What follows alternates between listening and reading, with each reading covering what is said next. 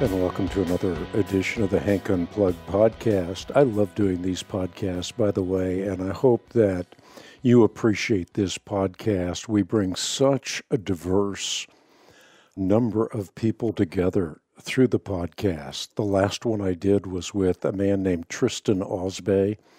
He's the only government official in the world that has the moniker Persecuted Christians in his title.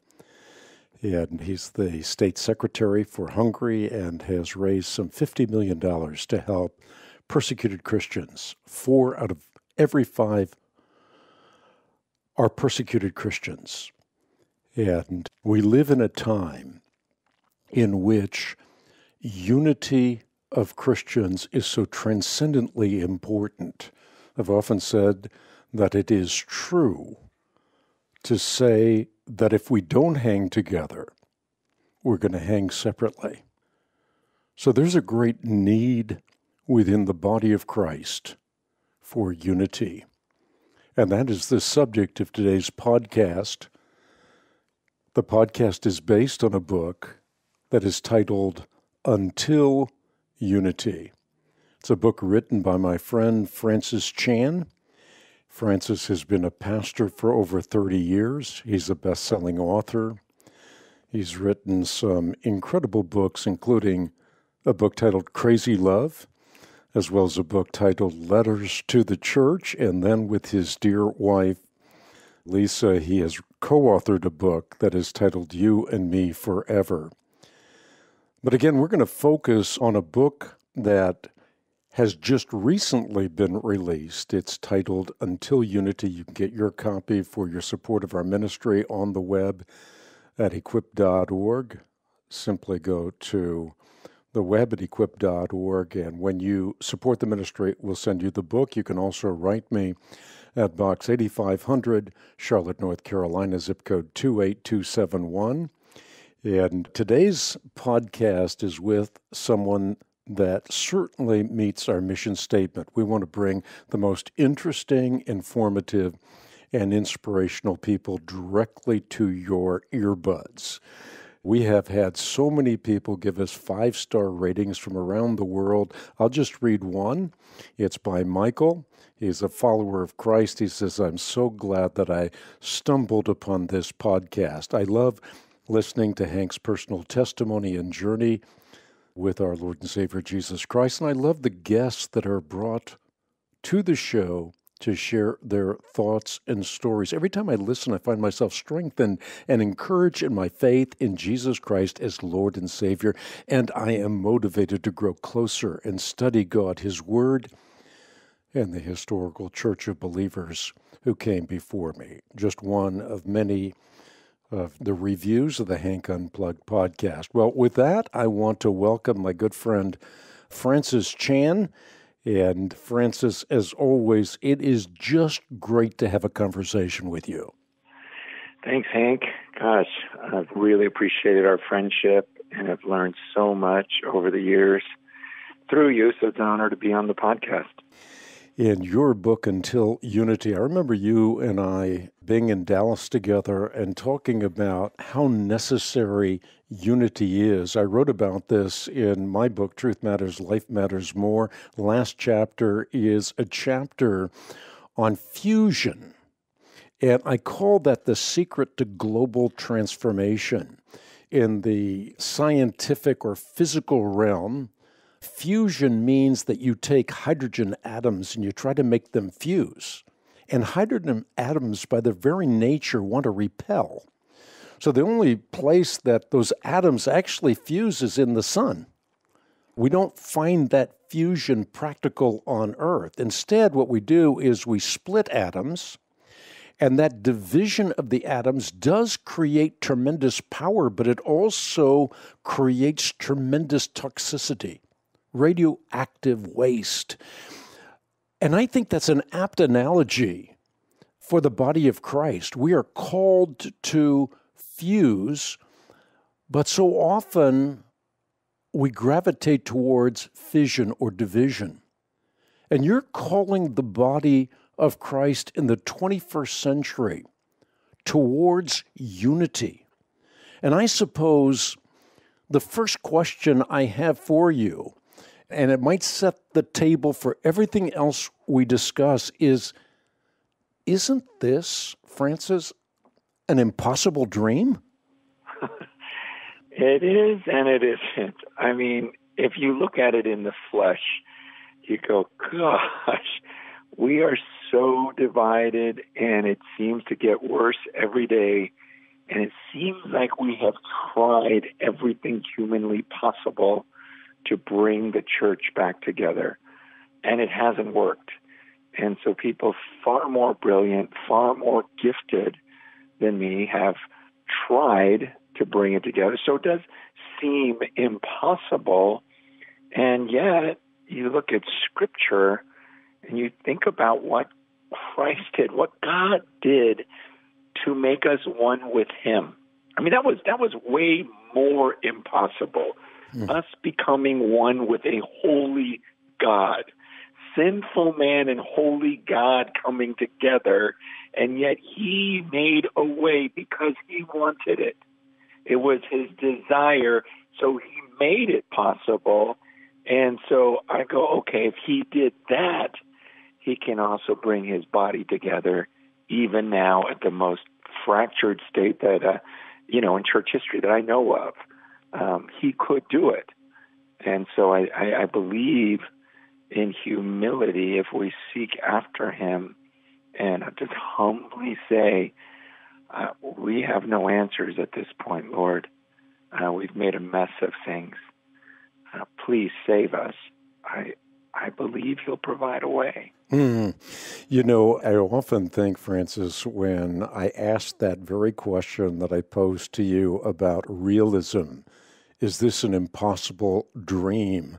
And yet the Lord prayed that we all might be one, just as the Father is in me and I am in the Father, may be one in them, so that the world might believe that God sent His Son to die for the sins of the world. So whenever we ask the question, how realistic, we have to immediately catch ourselves. Do we really have the temerity to ask the Lord God Most High, the one in whose presence we could not so much as stand, whether His prayer to the Father might actually be realistic? How can an infinitesimally tiny speck of dust question the one who created that dust? We can pose questions only because the breath of heaven is blown on us. The question, therefore, is not one of realism, but one of obedience. And this is something that you point out in the book over and over again. We have to be obedient to the high priestly prayer of God in human flesh, God incarnate, His prayer to the Father, that we might be one, just as He and the Father are one. Yeah. Well, and it even says in chapter 17, verse 22, He says, the glory that you have given me, I have given to them, that they may be one, even as we are one. And this is what makes it possible, is that He's given us the glory. How you interpret that or how we understand that perfectly, it's a mystery. But somehow the glory that was given to Jesus, He says He's given to us so that we are capable of becoming perfectly one. So for us to say it's impossible, we really are calling God a liar. And it's interesting because that whole passage, that whole upper room discourse, starting back in John 14, when He says, in my Father's house are many rooms, if it were not so, would I have told you that I go to prepare a place for you? He says, if this isn't true, why would I say it? Why would I say I'm going to prepare a place for you if there's not really room for you? And I'd take that all the way to chapter 17, where He says, well, I just said that I gave you my glory so that you become perfectly one. Why would I say that if it's not true? God's not like man, where you and I might slip and say something we don't really mean, or not follow through on something we promised. when God says something, he says, why would you even question it if it came out of my mouth? And so I have to run with that. That's what our faith is all about. Yeah, absolutely. And in this discussion and in your book, you really have to start with the end goal in mind. And the end goal is, in essence, another iteration of Pentecost, the mighty blowing wind, the tongues of fire, a church empowered by the Holy Spirit, a church that is one, that absolutely turns the world right side up and does it in a very short period of time, relatively speaking. And you have the faith to believe. I remember reading this at the end of your book. You have the faith to believe that that can happen, not just in the distant future, but in our own lifetimes. Yeah. I'm really excited about this because, you've got this younger generation that they don't understand the division. It doesn't make sense to them. Some of us that are older, we've tried to make sense of it over the years, but at the end of the day, we have to see the scriptures and go, it doesn't make sense at all. And I actually dream about my kids growing up in a church that doesn't have to explain, well, this is why, you shouldn't listen to these guys and these guys and these guys and these guys and these guys, even though they're all believers. We keep our distance from them and them and them and them. I want them to grow up in a church that actually goes, wow, if that person is truly a believer, then God commands me to become perfectly one with them, and for them to grow up in a church that just emphasizes that type of love and commitment to each other. I don't know. I may be crazy, but I really believe it can happen. I really believe this is God's desire. And I know, in your writings and in your thinking, you're going, gosh, I don't know if it's necessarily, wrong to have all these different tribes. But I don't know. I am dreaming of breaking down of some of that. So the name of Christ would be the only thing that is lifted up, the only name, not Presbyterian, Lutheran, Methodist, Episcopal. It's just not North American Baptist and Baptist General Conference. And it's just, that's all so confusing to the young minds of why it has to be that way. And it's certainly confusing to the unbelieving world. And so I am dreaming and praying for a day when all the believers are one in spirit, but also in name. Yeah, let's talk about that for a moment. You're alluding to this, but I wrote in my book about a rhetorical question that was asked by St. Paul. Is Christ divided? And there are factious people at this time who are saying, I follow Paul, I follow Apollos, I follow Cephas, I follow Christ. And then again, Paul says, is Christ really divided? And so the problem with factionalism in the ancient church, just like today, is not one of tribes, the tribe of Paul or the tribe of Apollos or the tribe of Cephas, but I'm contending in my book, and maybe incorrectly, I'm contending that the real problem is tribalism, that we are competitors as opposed to co-workers in the fellowship of the undivided Trinity, that there can be distinctives, and we don't have to break down all of those distinctives as long as they're secondary issues, and as long as we manifest what is so manifest in your book, we manifest the love of Christ. So again, we're not competitors, but we're co-laborers. And so, yeah, we're going to have some differences, and perhaps unrealistic that all of those barriers are broken down, because they're barriers erected on secondary issues, and they've sort of taken on a life of their own. So I've kind of thought, well, get rid of the tribalism, but the tribes may continue. But you're saying that you want to take it a step further.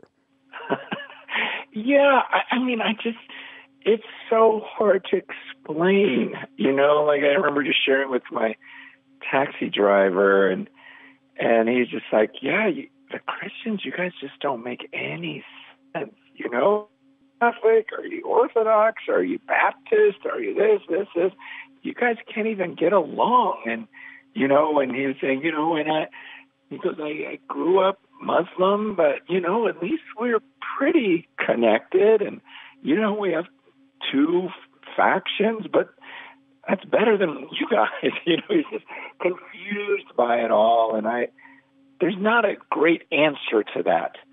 I just go, yeah, I know, all right. Just don't look at the church. Let's just go to truth. Let's just go to the scripture. Let me just pray for you in the name of Jesus. And I almost had to, I don't know. I've never been able to explain it well to an unbeliever, and it's hard for me to imagine that this was Christ's intention.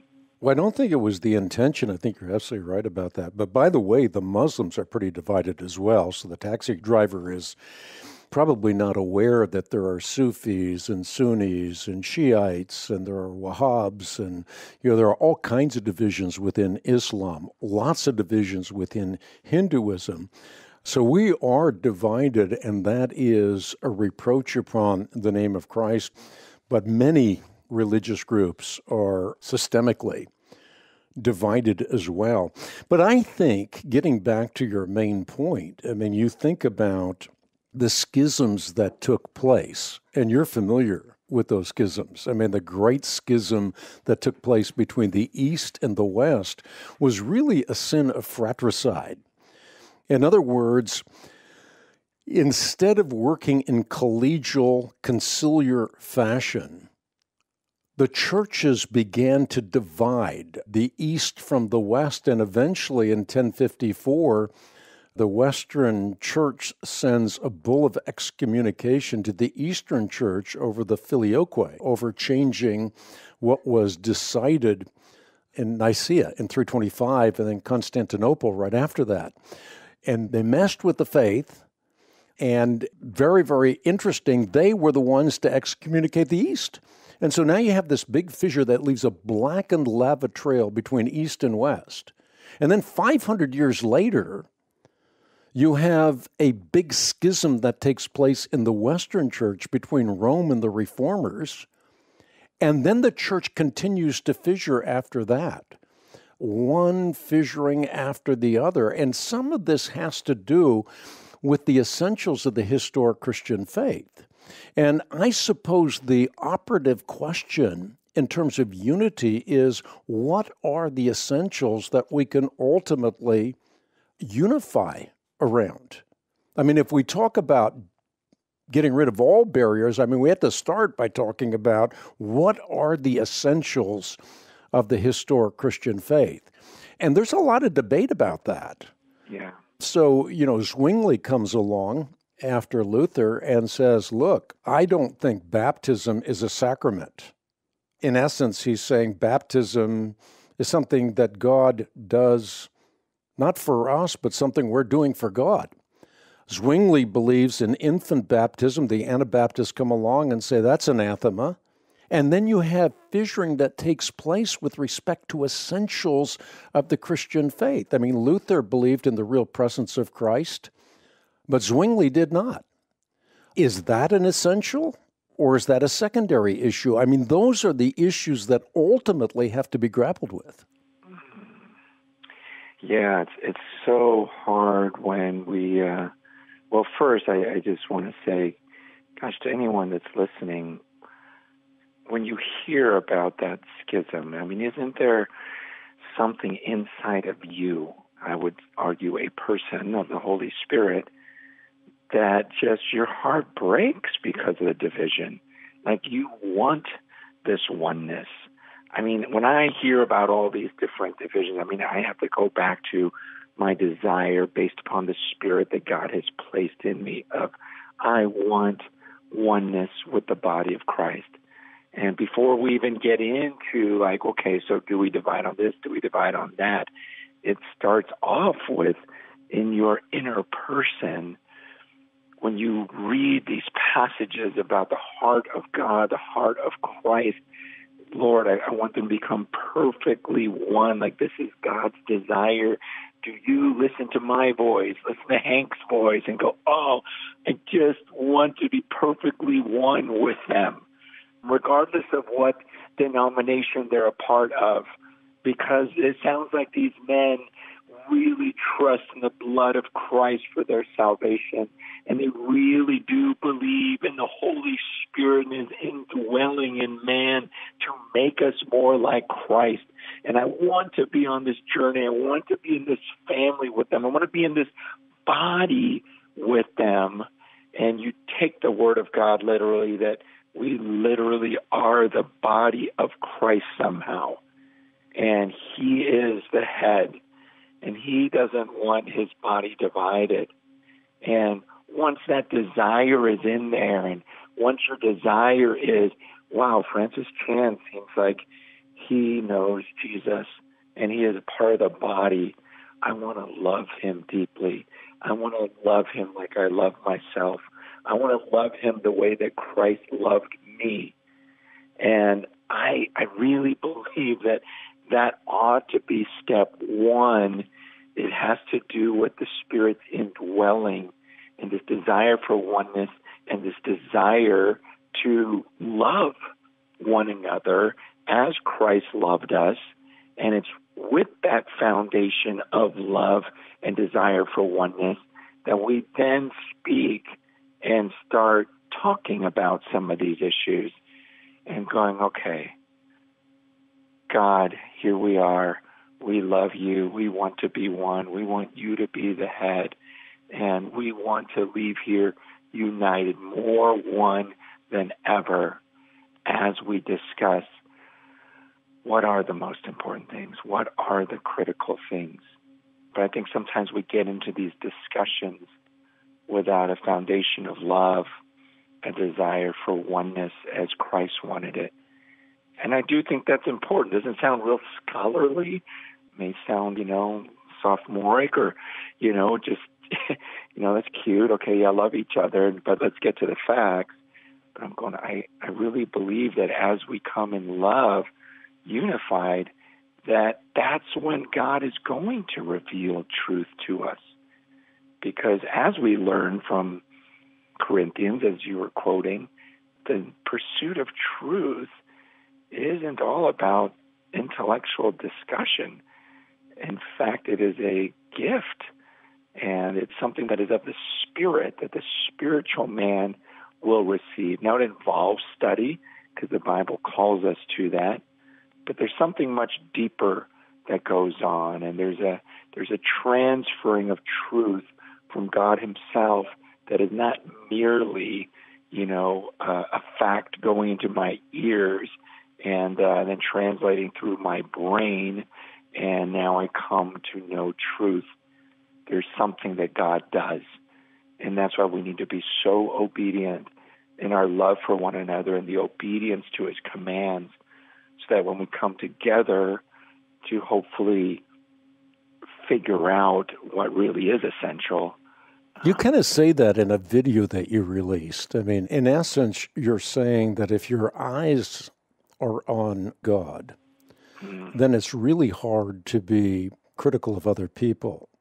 So if you picture yourself with Jesus in front of you, and you're in a line, and your eyes are on Jesus, you see your own imperfections, and you're less likely to see the imperfections in other people.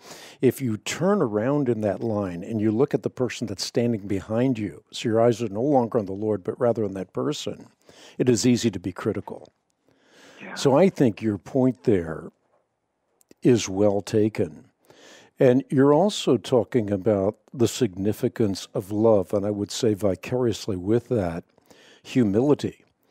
And this is the essence of what Jesus said were the first two great commandments. You have to love the Lord your God with all your heart, soul, mind, and strength, and you have to love your neighbor as yourself. So your focus is, first of all, turning our attention to God, and then we see our own frailty, imperfections, and when we're focused in that way on the Lord, a lot of the disagreements they peel off by osmosis, almost by themselves. Yeah. I mean, we see our frailness, we see our sinfulness, we see his thoughts just being infinitely higher than ours, and it feels silly to compare my thoughts versus your thoughts, right? In the presence of God. I mean, it's like, what is the gap between Hank's mind and my mind? Now, I believe there is a gap, but even the gap of truth, like it's so small compared to the gap between God's mind and ours. And we recognize that, and we humbly bow before this God who is so brilliant. We can't even fathom all of his thinking and his thoughts. We're not in the same league. But then we recognize his desire for us and the lengths he went to erase our sin and bring us into his presence. And at that point, when I'm at his feet, I understand his holiness as much as I can. And then I recognize his grace and mercy on me. Gosh, I should just be absolutely undone, blown away, weeping, sobbing, going, God, how could you be so good? And then if you're next to me at his feet, screaming the same type of things to Almighty God, then it's like, okay, now we can have a discussion, because we're two people who are so enamored by him, so amazed by him, that spend time trembling before him and weeping before him and laughing before him, because he is our joy. And he is so good. And we come together, we greet one another with psalms, hymns, and spiritual songs. I tell you about my time with the Lord this morning. Go, Hank, I had a beautiful time just walking for a couple miles in nature and praying to him and understanding his love for me. And I tell you about what God's been showing me, and I greet you in that way. It's after all of that, then let's have some discussions. And I think God would bless that, but too often we get straight to business. And that's why I had even written, about all the problems in the church, and that was like the introduction in chapter 1. And I thought, oh, Lord, I don't want to start like this. This is what we do. We go straight to a problem, and we forget about your grace in our lives. And so I take people to worship and go, let's bow before him. Before we get into anything, let's just tell him how wonderful he is. And if you didn't wake up doing that this morning, then you're part of the problem. You think your mind is needed to solve problems before your mind is needed to just adore him and worship him and just be present silently before him. Yeah, and fraught with humility. I mean, I would think for everybody listening in, it would be imperative to understand that you and I are having a conversation. We don't have it all figured out. Yeah. There's a lot about the mechanics of unity, whether you talk about it with respect to truth or you talk about it with respect to love. There's a lot of it that we don't have completely figured out. So we're having a conversation, not as people that, okay, we have the template, we can make this happen, but we're discussing this because we think this needs to be the center of our focus. We need to work towards unity as opposed to disunity. And there is, therefore, a discussion in this conversation about the Apostle Paul. One of the passages I memorized many, many years ago was the passage in Acts chapter 20, where the Apostle Paul is getting ready to go to Jerusalem. He is pretty sure that he's going to lose his life eventually, and he's talking to the people in Jerusalem about what's going to happen in the future. And then in the midst of that, He's warning them, watch over yourself and all the flock of which the Holy Spirit has made you overseers. Be shepherds of the church of God, which he purchased with his own blood. For after I leave, savage wolves will come in among you and will not spare the flock. Instead, to suit their own desires, they're going to gather a great number of people around them to tell them what their itching ears want to hear. So he says, watch over the flock of which the Holy Spirit has made you overseers. Be shepherds of the church of God, which he purchased with his own blood. So the Apostle Paul was concerned about false teachers that would come into the church and disrupt the unity of the church. Yeah, and it's interesting because, you have that passage where, even within that story, you have Paul who wants to go to Jerusalem knowing his fate, and then there's others that are begging him not to go because they know of his fate. You have disagreement even in that situation, and yet it's this beautiful, tearful, and also like, I'm worried about you guys. I know these savage wolves are coming, and you have to be so careful. The difficulty, I think, nowadays is everyone's fighting about who those wolves are, and I think both you and I have been accused of being those wolves, from different people, and then you've got all these different people looking to that without considering, and I thank God for a pursuit of truth and those who pursue truth. But I would just warn those, and I think most people listening to your podcast are people who want truth. But there is a tendency of those who want truth to belittle the command for unity. And I am not saying we sacrifice truth for the sake of unity, but I am saying that I don't think we can sacrifice unity for the sake of truth either. We are to pursue both. And there will be conversations where we go, gosh, I don't know if that is Christianity anymore. There's a distortion of the gospel that at some point Paul says, okay, that person is accursed. We don't follow that person anymore. And I am not saying we don't have those discussions. I'm just saying I think we've been very flippant about that and talking about people that I am very confident are brothers in the Lord, and somehow saying we need to disassociate with them. That's dangerous ground that we're walking on when we do that. Think about for a moment, Francis, what's going on in the current milieu. You have people within the church that are willing to decouple gender from biological sex. I mean, that goes to a foundational principle that God ordered at the very inception of the human condition. You have people, a whole denomination, Church of England, where they are now working with trained Marxists to reimagine the church. So you've got major issues within the church. I mean, not just arguing about small things, but we're talking about a reimagining of what the church actually is. And it seems to me, as you've correctly pointed out, that this is not a time to say we can't talk about truth, we have to talk about unity, or vice versa. I mean, both are twin pillars necessary to hold up what Christ established. I mean, and when we're talking about the church itself, I mean, Paul calls the church the ground and pillar of truth. It's primary.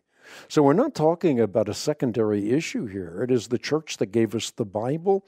It is the church that passed on what was believed everywhere, always and by all. So we're talking about the organism within the world that Christ created to be salt and light, to be a leavening force in the culture. So when the culture now invades the church, I mean, that's a place where there has to be a pushback. Oh, yeah. I mean, it's truth, and it's purity, which comes from the truth, the obedience to the commands. I mean, that is the time when Paul does say that there is a time to disassociate because it's that important. The holiness of the church is that important, the purity. And so when there are in 1 Corinthians 5, when he talks about those who are sexually immoral, the greedy, the swindlers, the idolaters, he's talking about anyone who calls himself a believer but is guilty of sexual immorality, greed, an idolater, reviler, drunkard, swindler, not to even eat with such a one.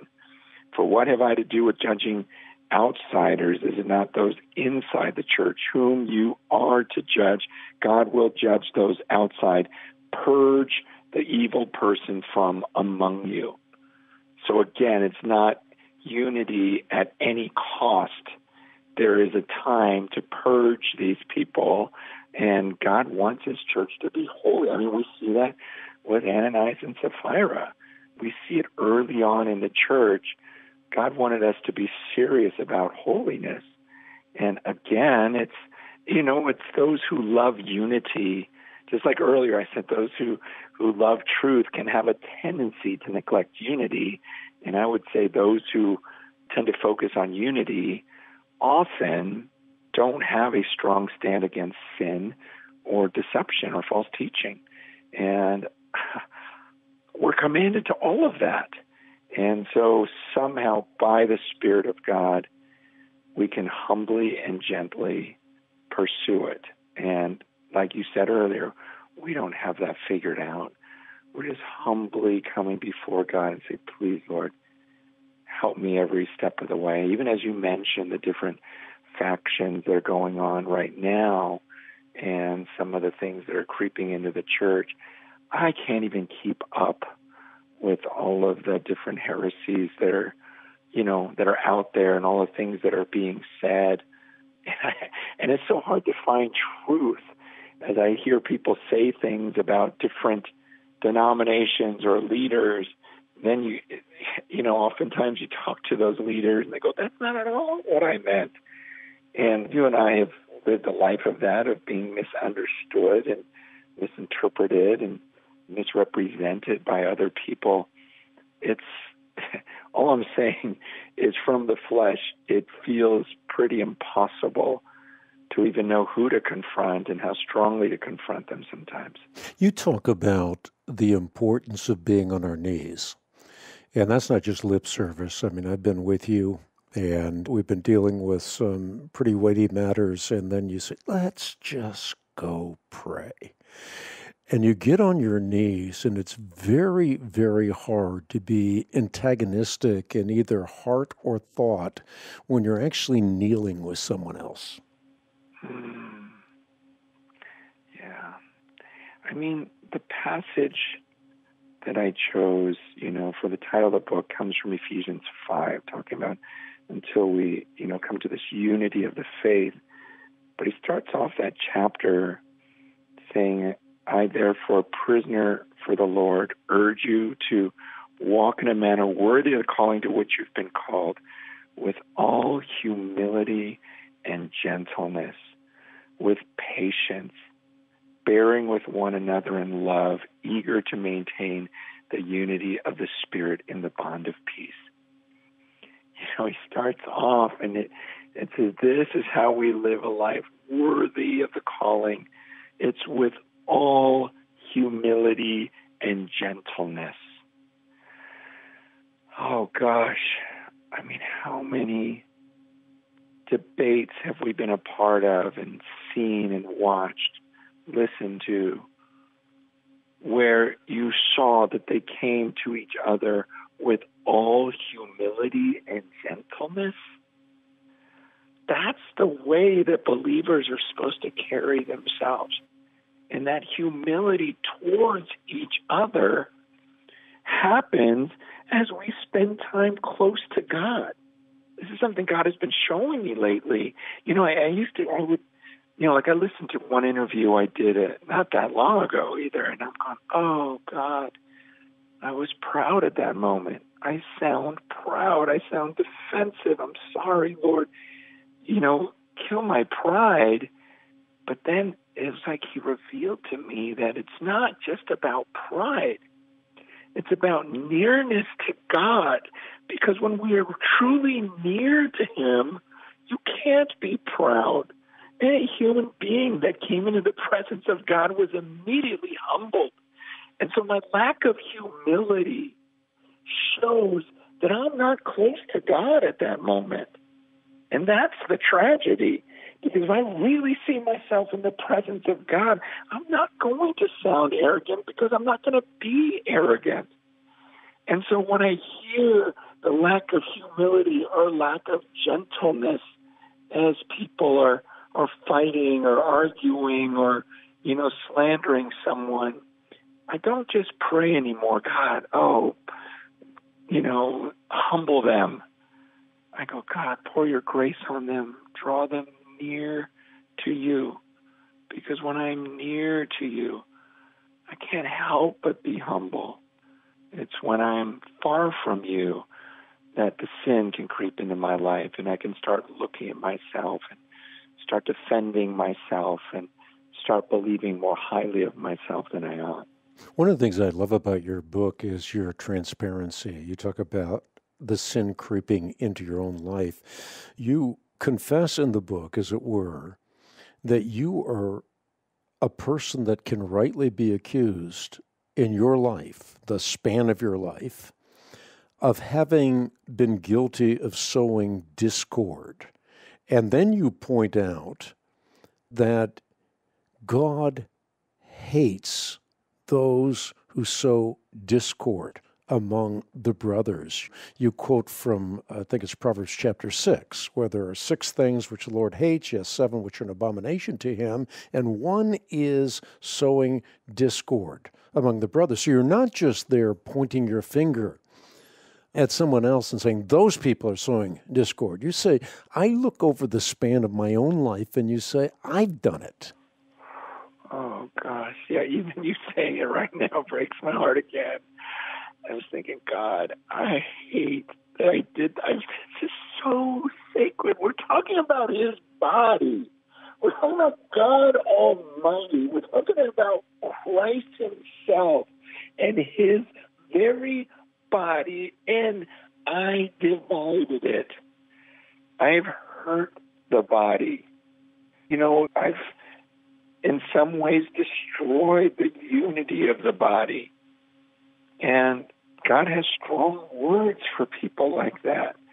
And it was my knowledge that, or supposed knowledge or believed knowledge that did puff me up, like the scripture said, and my lack of love. It was just knowledge, and going, oh, you don't understand this like I do. I have said some very sarcastic and slanderous things about people that I now consider dear brothers and examples to me. And it really kills me. I'm not just saying that. There's a fear, there's a righteous fear before God, like, oh, Lord, I am so sorry, and I am so grateful for your grace in my life, so grateful for the grace that came from those brothers and sisters whom I've slandered and have asked forgiveness for. I don't know. I mean, I'm a competitive person too. Like if we compete in anything, I mean, we haven't golfed yet together, but you'll see that come out. It's just my flesh, and it's just I'm competitive, and I want to win. And so that means at times I want others to lose. Well, and by the way, just on that subject, I'm sorry you brought that up, but when we do play golf, and we've been talking about that, as you said, I am going to take you down. It's going to happen. I love that challenge. I highly doubt it. You don't sound afraid. No, but so that part of our, whatever you want to call it, that side of us can slip into other areas without recognizing it. And I know that some of the things I say are purely out of pride, even though in those early days it was like a mixture where I really felt like I was defending truth the best I knew it. But I'm sure even within that, there was a competitive spirit, and there was a lack of humility and a desire for people to follow me. You know, one passage, not to go too long on this, but something that's been convicting me is James chapter 3, when it talks about selfish ambition. In verse 14, he says, "But if you have bitter jealousy and selfish ambition in your hearts, do not boast and be false to the truth. This is not the wisdom that comes down from above, but is earthly, unspiritual, demonic.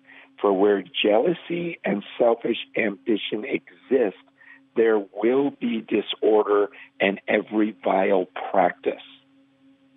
So if there is jealousy in me, it doesn't have to be rampant and horrible. He goes, where jealousy and selfish ambition exist, there will be disorder and every vile practice. And so for me as a pastor, as a leader, as a speaker, as a Christian minister, when there is selfish ambition, if it exists, if there's any part of me right now that's thinking, okay, how are people viewing Francis Chan right now? What are they thinking of me? If that exists right now, then there's going to follow with that disorder and every vile practice. When I step on a stage and there's a part that wants Francis Chan and them leaving with a good feeling about me rather than hallowed be thy name. You know, when there's jealousy and selfish ambition in there, there's going to be disorder. There is going to be this vile practice. And so I know for a fact that I have stepped on platforms with selfish ambition and with jealousy, and it has led to things coming out of my mouth that lift up Francis Chan rather than hallowed be thy name. And with that will come the disorder, every vile practice, the unspiritual, earthly, demonic. And that's why when he goes on in chapter 4, he says, what causes the quarrels and the fights among you? Is it not this, that your passions are at war within you? There's this selfish ambition, and that's leading to this. And we have to get serious about repenting of this, especially Christian leaders. Let's just get real about this. It is a real temptation in America, anytime you speak on a podcast, from a stage, whatever, for selfish ambition to creep in. I believe it is running rampant, and it's leading to these divisions and this vile practice and really all sorts of disorder within the church. You answer a question in the book about unity. The question being, when is unity easy? And you say the unity of the surrendered is almost effortless. Whenever I meet people who resemble a living sacrifice, what the Apostle Paul talks about in Romans chapter 12. Having suffered for the gospel, I'm ready to give them the shirt off my back. I feel an immediate affinity and bond in the Spirit. Their lives resemble the life of Christ. Loving them and serving them is an honor because it feels like I am serving Christ himself. So you're answering a question here that I'd love for you to expand on somewhat. You're answering the question when unity becomes easy.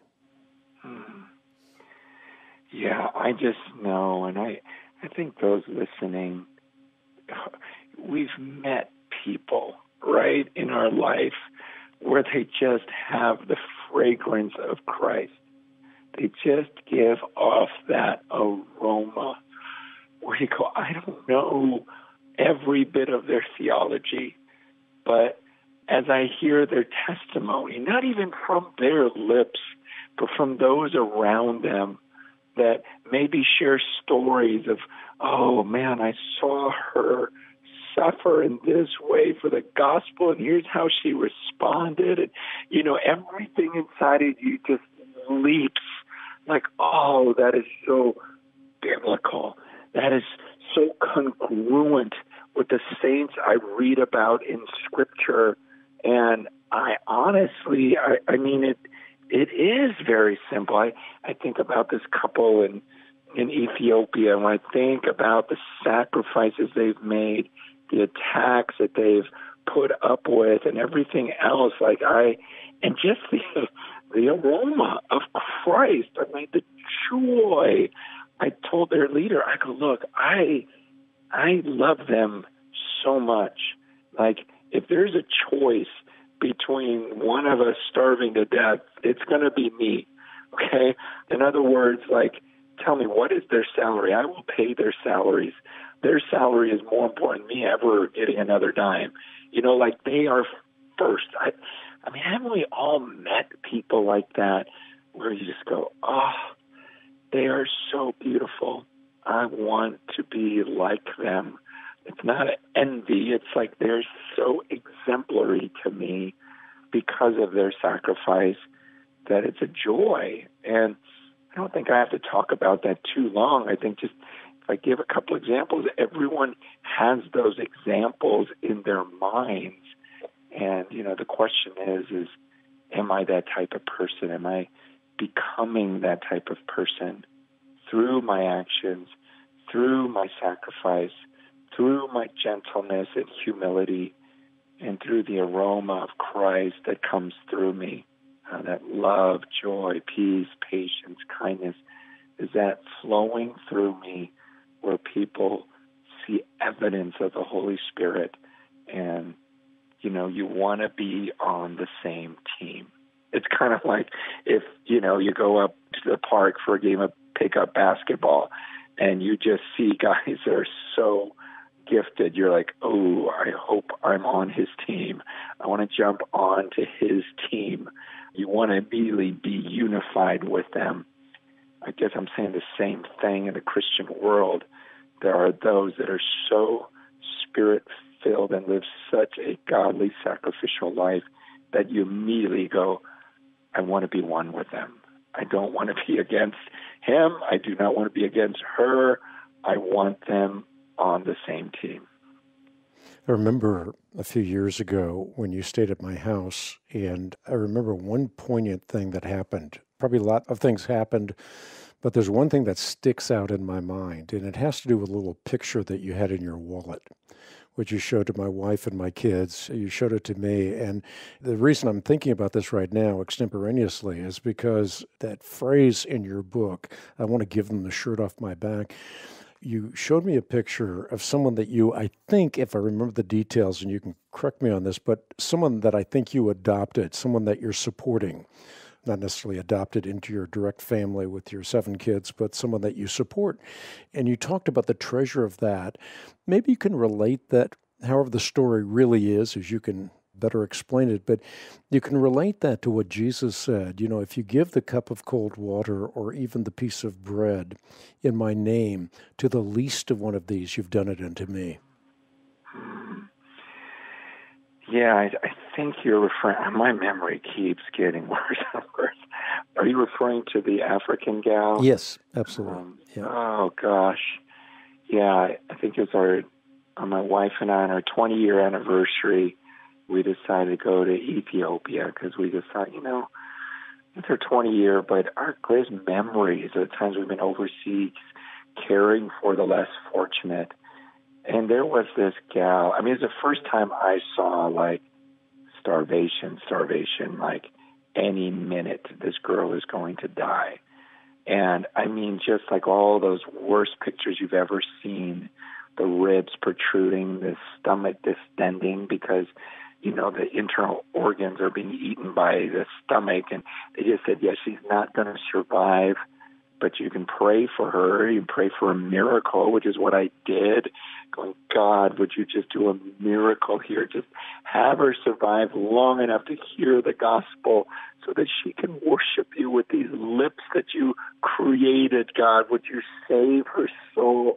And sure enough, they were able to nurse her back to life. And her name is Sophie, and I just she's this beautiful girl that I get to, every time I go back and visit, she's one of thousands that have really come back to life in a sense. I mean, they were just rotting away.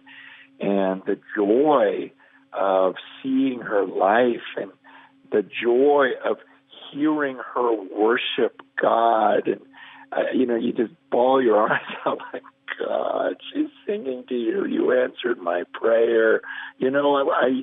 It's that oneness, that desire of, it's not hard to just want to be completely united with her.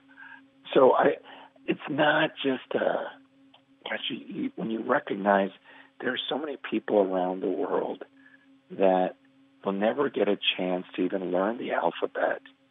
And for us to have a pride because of our education, like we have this corner on truth. If you spend enough time with the poor, there's something that is very humbling. You begin to understand what Jesus said. I am the way. I am the truth. I am the life. It's this idea that it's about knowing this person, the person of Jesus, that Sophie knows Jesus. Even though her mind is not perfect anymore because of the starvation and everything else, her mind is not all there. And she won't be able to read all these brilliant books, and she won't have this scholarly ability to, graduate. But she knows truth because she knows Jesus. And I can be one with her, even though she's not going to ever understand some of the things that I do from an intellectual perspective. She is very capable, and every bit as capable, of knowing Jesus, who is the truth. And I guess for so much of my life, when I thought about knowing truth, I only thought about studying. And I thought about all the truth I don't know, because there are so many books that I haven't read, and so many books I have read that I couldn't understand because my mind was not to that ability, that capability. And so I think, I can't know truth. But it's recently the Lord's shown me, no, just know me. I am truth, and you can know me. And the more you know me, the more you know truth. And that doesn't mean I don't study. It doesn't mean I wasn't reading this morning or listening to some very intelligent people, more intelligent than I am. But I just have a different understanding of truth now that I believe is more complete. You mentioned miracles just a moment ago. There was a time in which you didn't believe in miracles. Today, you do believe in miracles, and you've seen them with your own eyes. I think there's an example that you either told me personally or read about where you were in Myanmar and you're ministering, I think it was Myanmar, formerly Burma, and you saw miracles take place. Yeah. I mean, I saw from the Word of God. Okay, there was a time when I was a cessationist and I was just taught not to believe, in these gifts. And I hadn't seen them anyway, so it was kind of, and most of the professors I talked to, I go, you sure? And they go, well, I don't know if I can defend it biblically, really, but I haven't seen them either. So I go, yeah, exactly, but we can't really defend it biblically. And so even my professors would admit it. But it was true of me, too. I'm going, biblically, I see this as possible. And I don't know anyone who doesn't want to see a miracle. I want it, but I just had never seen it with my own eyes until I was in Myanmar. And I think there was something special about going there united with some ministry partners whose theology was different from mine on what I believe to be secondary issues.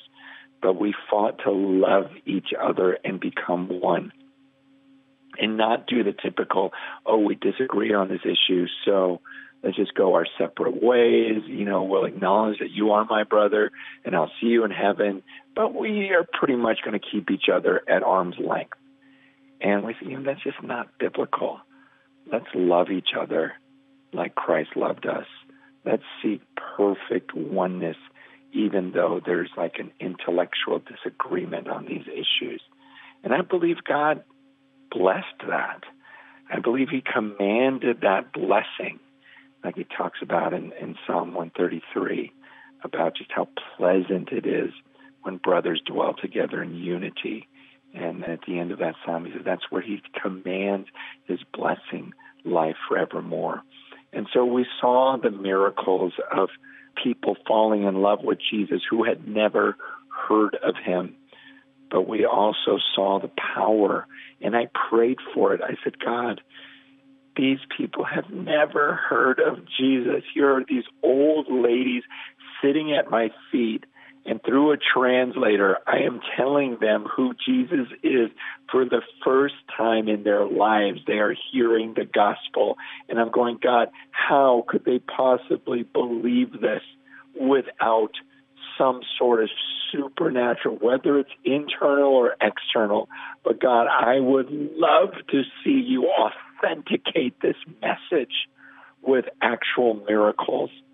And it was the first time where I had people lining up for prayer and telling me what hurts.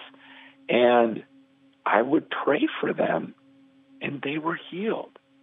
And there have been times when I've prayed and I thought I had so much faith, and maybe I did, but I've never really seen it, like not immediately.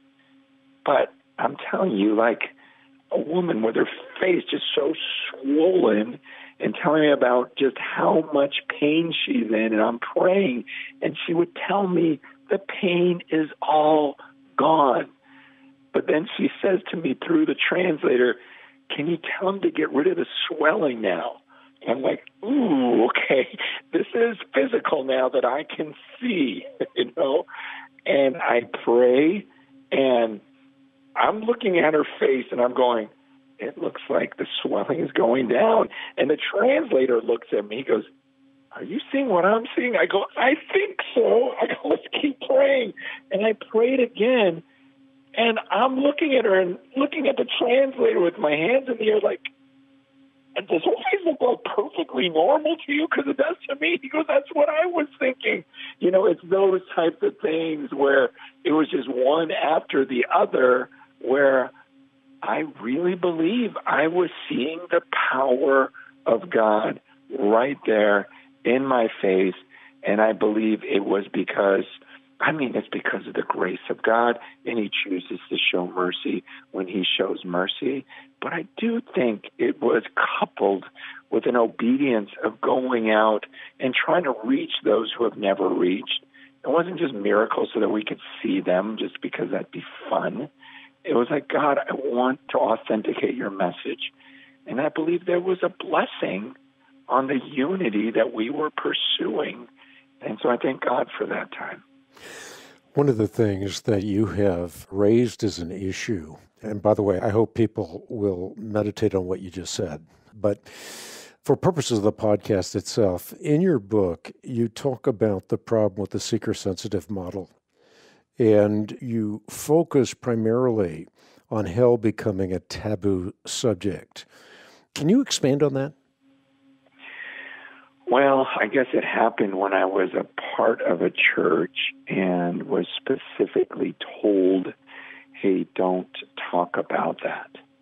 And I think that became pretty popular thinking, in the late 80s, early 90s, as we began to we wanted people in our gatherings, and so there were things that we thought would freak them out. So talking about hell was one of those things. And so we thought, well, that is for maybe later when they're more mature and they can handle these things. There were just certain things about God that we just thought we want to hide because no one wants to hear about wrath. And so there was this time, which I understand some of the heart behind it. Some people were saying, gosh, all we talk about is fire and brimstone, and we don't talk about the love of God. And so, it doesn't make the good news sound like good news. But we swung it and just said, okay, let's not talk about the wrath of God, because that doesn't sound like good news to the average person. So let's just hide that part of God until they're more mature, until they receive Jesus as their friend and as their Savior, and then the Spirit is in them, and then they can handle some of these things. But, the bottom line was, I can't judge a person's motives, but it was this strategy that said, okay, what will bring the people in? What types of sermons will attract the average person, because we want to get them in these buildings to hear the gospel message, and we want to keep them there. So what types of messages would keep them coming and keep them interested? And that is such a far cry from the way that Jesus taught and the abrasive things that he would say at the first gathering of these people. When you have thousands of people and some of them going there to hear him for the first time, and he immediately has them count the cost. And he's confronting Pharisees right in front of them in such a harsh way. I just go, Christ just laid it out there. It wasn't about what would people like to hear. It was about Jesus speaking truth. And then when he's done, he says, he who has ears, let him hear. I mean, if we really believe what he says in John 6, I believe 63 or 66, where he says it's the Spirit who gives life, and the flesh is of no help at all. It's like what Jesus said, if you have ears to hear, you'll hear what I have to say, because I'm preaching truth, and my sheep will hear my voice.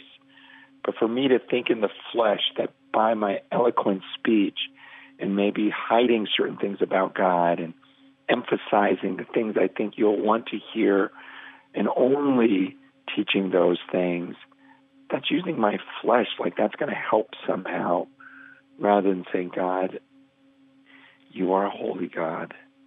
You are the coming judge, but you're full of mercy too, and full of love. You are love. Help me to communicate the cross. Help me to communicate what you did. Help me to communicate what you're going to do when you come back as judge. Help me communicate this. And Lord, it's up to you. You have to draw these people to yourself. Father, draw them to Jesus today. And whether it's authenticating it through signs and wonders, or whether there's some sort of internal Holy Spirit moment that I can't even see, God, it's really up to you. And so my job is just to convey truth, and then he who has ears, let him hear. And that's not the way we were taught in the 90s, most of us, as far as whenever you go to a church growth seminar, or, how to grow your church, that type of thing. It really swayed toward this human strategy of what we think might work. One of the things I love about you, Francis, is you truly are willing to follow truth wherever it leads, and your life has been emblematic of that. I mean, you were a megachurch pastor. You walked away from that megachurch, and you did that out of conviction. And then you had a different model for church growth.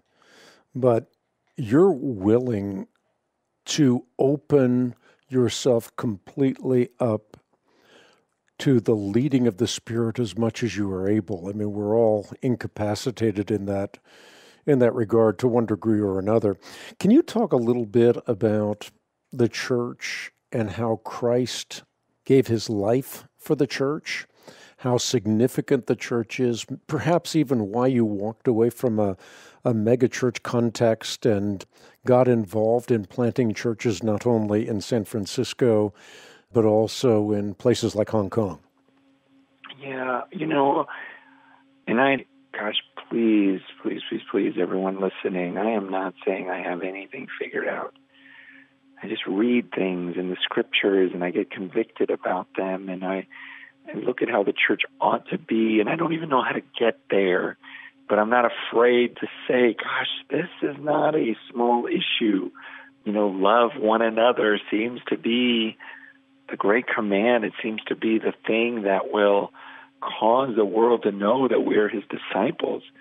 And so we did many things at Cornerstone that I believe were just good and right, and we saw the fruit of that primary point of the church to display those one another so the world could see the love of Christ and go, gosh, I don't feel like we're doing a good job of this. I don't see us doing a good job of everyone exercising their gifts, and you all have these manifestations of the Spirit for the common good.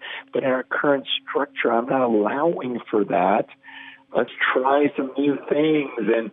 And yet I didn't even know how to do that. And as I tried to lead the church, I thought, oh, gosh, I feel like I'm hurting the church more than helping it. And I don't even know what I don't even know how to do this. And maybe the church is better off without me. And let me pursue something different without harming this current church. And let me go out and pursue something somewhere else. And maybe where fewer people have heard the gospel. And eventually with San Francisco, let me try that. And, I'm not afraid of that. And even right now, I'm going, gosh, we're in such a unique time, as we're possibly coming off the pandemic. Who knows? I mean, it seems like every day there's a new strain that is, that might be, whatever you call it. It doesn't work with the vaccinations. It just, you don't know what the future is. And how do we, work and in tune with the Holy Spirit and really see the church be this unstoppable force, no matter what happens in the world, that we would know how to gather and love each other. And even right now, I'm going, God, what do you want to do at this point in history? It doesn't mean that all of those other structures were wrong. It might have been right for those times. It's just, here's the goal. Here's the end goal, is this beautiful church that's united, equipped, full of love, and everyone can see it and not blown and tossed by every wind of doctrine. So they're equipped. We want to get there. What is the best way in this time, in this season, to accomplish that? God, show us, because everything's on the table. And I try to do that with my own life, saying, God, and I've been doing that with my kids recently, going, we will go anywhere on the earth. And right now, come on, family, let's just pray that God would direct us. But it all has to be on the table. And you guys have seen the moves that Dad has made. And it wasn't always the most logical or strategic for our well-being. But we've trusted that if God leads us somewhere, we're going to go and we're going to be blessed for it somehow. And you guys have seen how God has been faithful. So let's do it again. Let's surrender our own personal desires and say, God, we'll go anywhere and do anything. Please just give us wisdom or signs or just clear direction from you. And my kids were just like, I just praise God. I have a family that's all in because they have seen the faithfulness of God and the blessing of God when we follow, even when it's not where our flesh would naturally lead us. Some of this, as you've explained to me in the past, is born out of the sense of your own mortality. Can you talk about that for a moment? I've gone through a 4-year battle with cancer, and so often you get on the other side of that and you think you're going to live forever, and you forget your own mortality, and yet you have been given a very acute sense of your own mortality. Yeah, this was just a gift from the Lord, knowing that my mother died while giving birth to me. My dad sent me off to Hong Kong to live with my grandmother, but then he remarried, and I came back to the States and had a family again. But then my stepmother died when I was like 7 or 8. She died in a car accident.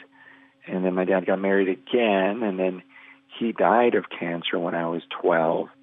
And so when you're 12 years old, you're middle school, and you're burying your dad, after burying your stepmom, after realizing she wasn't even your real mom, your biological mom died at childbirth, you just grow up with this sense that, wow, how do I know that I'm going to be here tomorrow?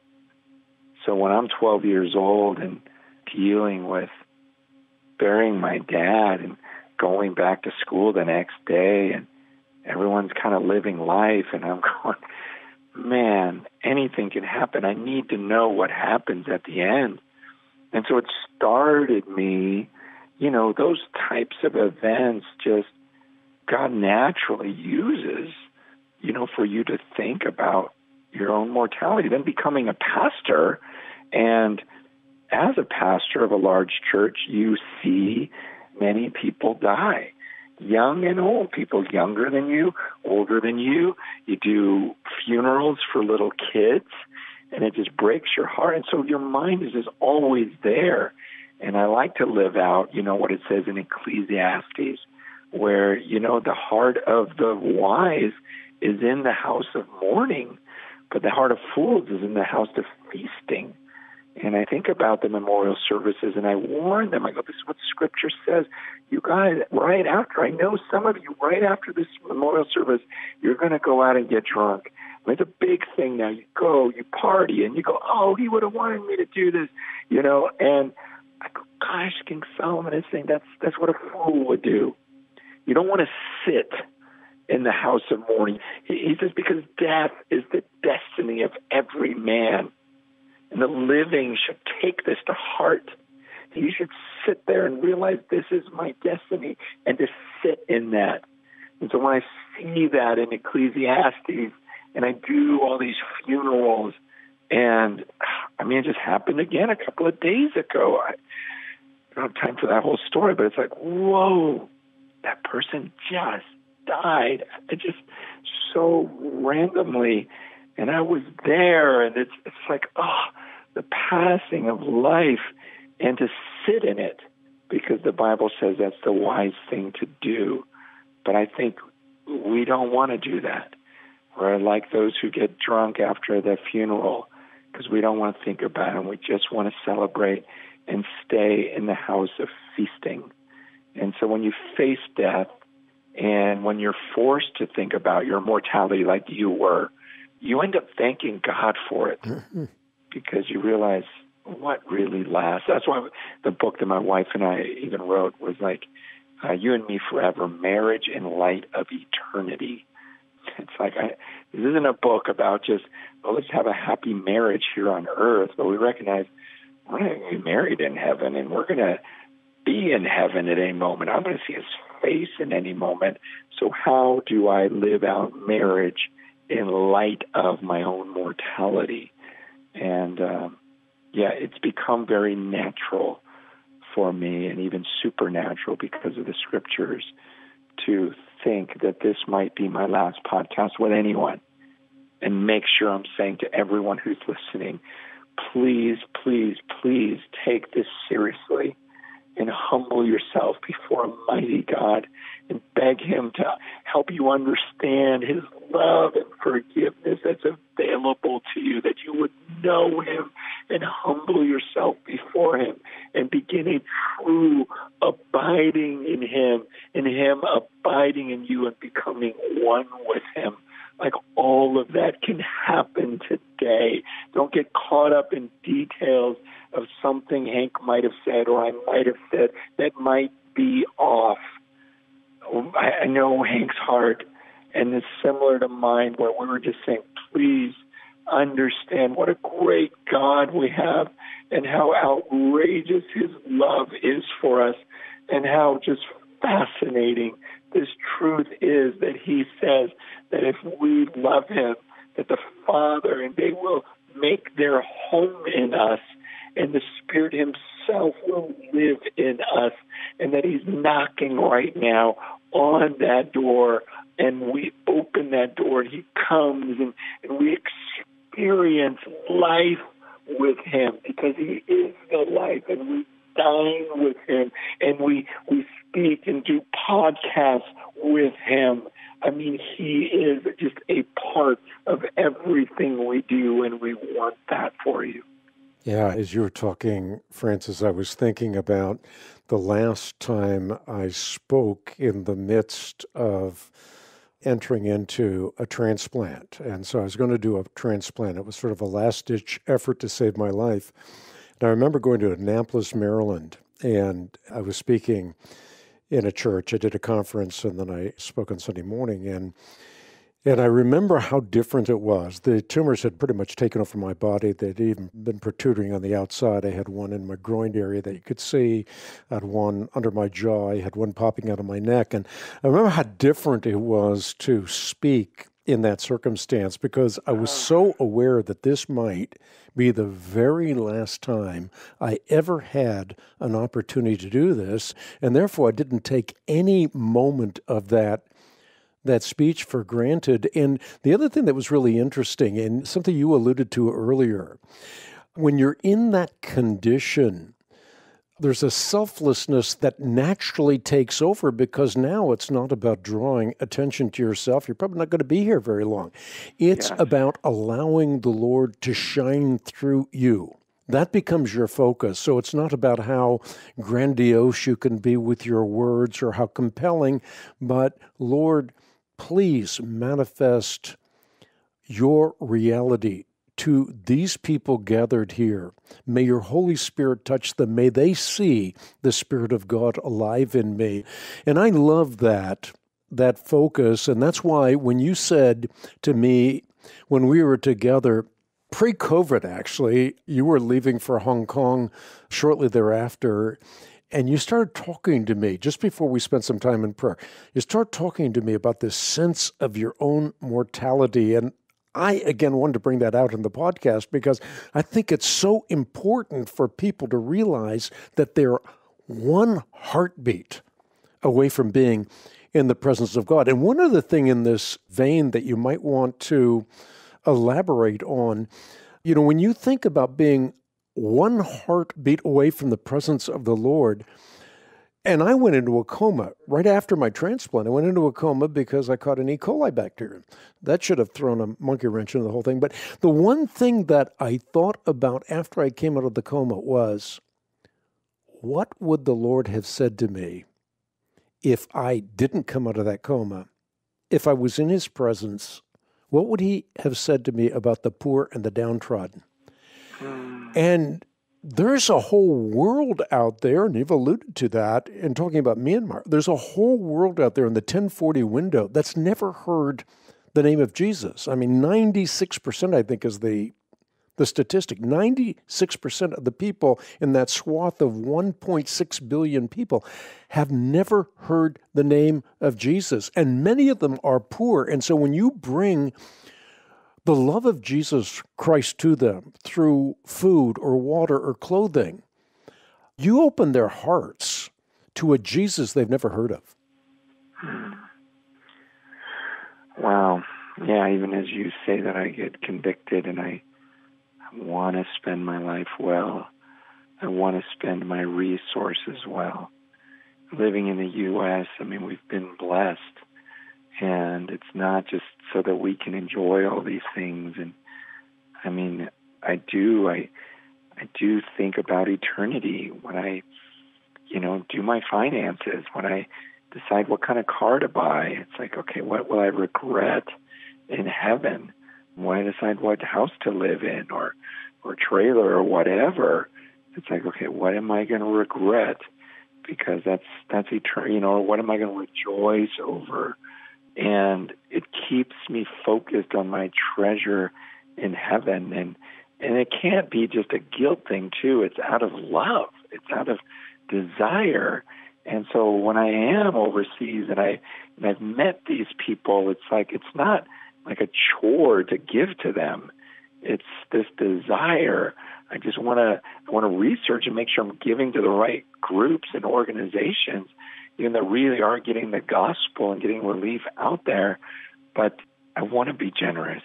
I don't want to be stuck at the end of my life with a bunch of possessions and go, it's almost like my actions prove or disprove what I say I believe. And so I even remember praying that years ago when I was shepherding down Southern California. Go, God, I don't get how people can be so wealthy and then give 5 or 10% of their income to you. Why wouldn't they just live a normal life or sacrifice if they really believe in eternity? And saying, God, give me a fortune and I'll give it away. And then, surprisingly, I did make a fortune through writing. And I go, okay, you know what? I'm still not going to buy a new car. I'm still not going to buy a big house. Like, I really am happier building hospitals. I really am happier knowing how many lives I've kept alive through feeding programs. I really am happier when I know how many times the gospel has been presented in these third world countries, and that I got a little, piece of that just by financially giving. These are joys in life. And so the way we live really does matter. And I do think about coming before him. And so even right now, as you talk about that, I got to look at my finances again and go, okay, how much is in the bank? And do I really want that in the bank if we're coming towards the end here? And how do I get rid of it? And how do I get rid of it well in a way that honors the Lord and gets the gospel out to as many people as possible? I wrote a note on a sheet of paper that I have in front of me with respect to this podcast, and it says, must do on the podcast. So this is an absolute must do. And it says, go over the Lord's high priestly prayer as dissected by Francis on pages 89 through 92 of his book. And in the interest of doing that and hearing your comments, let me simply recite what the Lord said. We've alluded to it, we've paraphrased it, but our Lord said, my prayer is not for them alone. I pray also for those who will believe in me through their message, that all of them may be one. Father, just as you are in me and I am in you, may they also be in us, so that the world may believe that you sent me. I've given them the glory that you gave me, that they may be one as we are one. I in them, you in me. May they be brought to complete unity, to let the world know that you sent me and have loved them even as you have loved me. Now, that's only a short piece of the Lord's high priestly prayer. Give us your thoughts. My thought is, it was so beautiful when you read it. It's just like water to my soul, and I don't even want to expound on it. I feel like sometimes I can try to improve upon Jesus' words or something, or that he needs me to explain it and dissect it better for people.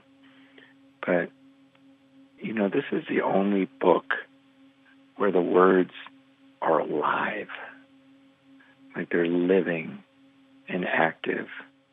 In my book on unity, the only words that are alive are the times when I quote scripture. And there's just something about the way when you read it, I'm just going, this sounds different from everything I've been saying on this podcast, everything you've been saying on this podcast, because these are the very words of Jesus. And so I'm just going to read them. I can't read it again. Listen to this and picture Jesus saying this.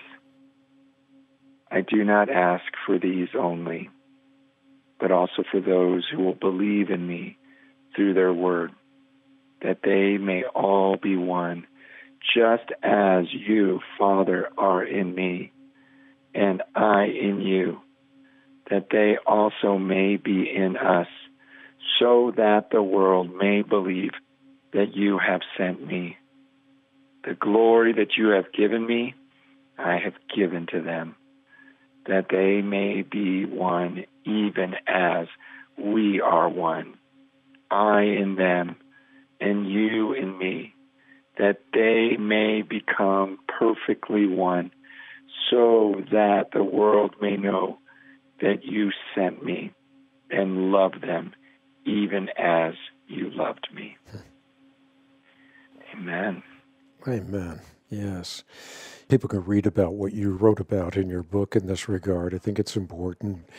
And again, let me, before I say anything else, just mention that this book is available for those who stand shoulder to shoulder with us in the battle for not only truth, but for the life that Francis is talking about. You can get the book for your support on the web at equip.org. You can also write me at Box 8500, Charlotte, North Carolina, zip code 28271. There's something that you alluded to earlier. You write about in your book that probably is a rather sharp segue in one sense, but I did want to discuss this, and that is, how should Christians and Christian leaders respond to what's going on now in an internet age where you have internet trolls? And some of them are Christian trolls. And you've been, if I can say this in a sanctified way, you've been a victim of those trolls. They capitalize on the fact that you're reaching people, and then by latching onto you in a critical way, distorting truth, distorting reality, they cause further division within the body of Christ. Can you speak to that? Yeah. You see online the videos that get the most hits. And, we understand that a lot of it is a matter of clickbait and getting the right title on there. In some ways it's just funny because sometimes we'll post a video that I do and then some other ministry will post the same video but have a better title and they'll get, 3 times the amount of hits that we get. And you also realize that if you talk about certain issues, you'll attract more listeners. And so if someone, some guy who doesn't have a lot of listeners puts a video online that says, why I love Jesus, that's not going to get that many hits. But if he puts, Hank Hanegraaff, the man we trusted, is now a heretic, I want to click on that. What's this guy have to say? And again, earlier, what I was saying about selfish ambition, in James 3, where jealousy and selfish ambition exist, so will disorder in every vile practice. And so what could be more vile than slandering those who are servants of God? But there's this ambition, well, I want more people listening to me. And I'm not saying that that's the only motive and that anyone that ever rebukes someone else, that is their only motive. I get it. Like I said before, there have been times in my life I spoke against people out of ignorance, and yet in some ways in my heart I thought I was doing it for Christ. But my lack of research, my lack of compassion, my lack of love just brought this destruction into the church. And so I just think we are in a time where people understand that, if you say something accurately, you may not get as many followers as if you embellish something or use very scathing and strong words, because that's just the culture we live in. And so our words are becoming more and more abrasive. We aren't thinking about, what uplifts, and we aren't thinking about our testimony to the world and the division that we're showing them. If Jesus' high priestly prayer is that we become perfectly one so that the world would see and believe that he was sent, it's similar to what Paul says, like, why would you have lawsuits amongst each other and that in front of unbelievers? The things we're doing in front of unbelievers and the things that we're saying that may make sense to us in our little circle, it's hurting the church and it's destroying the testimony that we have in the world. And maybe we're just ignorant of how the world sees it and how much pain we've caused servants of God who really are trying their best and really are seeking after the Lord at times. And that's not to say there isn't a time to confront, but I am saying, okay, let's do it. Humility, gentleness, love, and let's even ask ourselves the question, how am I so sure that my interpretation of Scripture is right and his or hers is wrong? Are you sure you're more intelligent than me? Are you sure you're more Spirit-filled than me? Or are you sure you're more humble than me? And that's why God has given you an accurate interpretation and given me a faulty one. You have to answer these basic epistemological questions of why do I know truth better than he does? There's just a lot.